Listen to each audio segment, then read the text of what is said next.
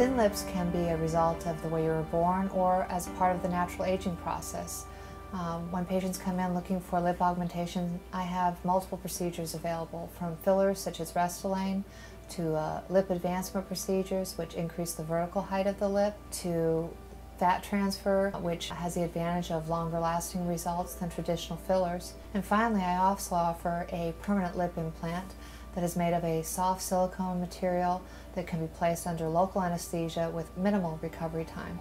I certainly recommend that you come in for a complimentary consultation so that we can determine which procedure is best for you.